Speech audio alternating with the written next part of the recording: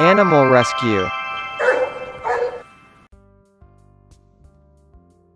While on holiday in Crete, Chiara Zenduran went diving with her family. One day they came across a dog lying in the middle of the road and immediately realized that something was wrong with her. The animal could hardly move. One of his legs was completely paralyzed. There was a huge bump on the back, which later turned out to be a fracture. We found out that the dog lived nearby in a barn all alone, and no one took care of him, said Chiara. The girl began to visit the dog, and despite the torment that the dog must have experienced, he was always very glad to see her. He happily wagged his tail and looked at the woman with devoted eyes. Chiara fell in love with a kind dog. She understood that it was impossible to leave the dog in such a state. He would simply die.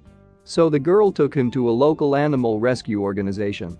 He was examined by a veterinarian and said that, judging by the nature of the injury, the dog was hit and his spine was broken.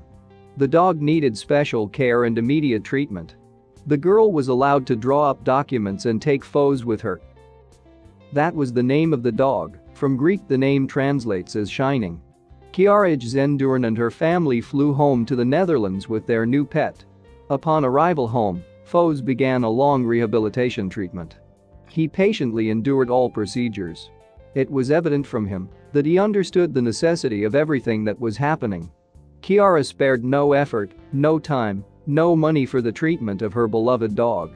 Although Foz is still afraid of older men and cats, he is much better now, always in a good mood and slowly but surely getting better.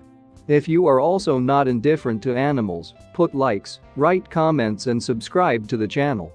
See you soon.